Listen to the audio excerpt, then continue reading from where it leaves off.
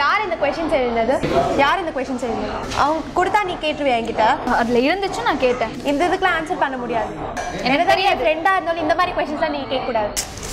நீ வெச்சுக்கோ. Camera cut பண்ணுங்க. Camera cut பண்ணுங்க நான் ஏஞ்சி போணும். ப்ளீஸ் ஸ்டாப் பண்ணுங்க. ஸ்டாப் பண்றீங்களா இல்லையா?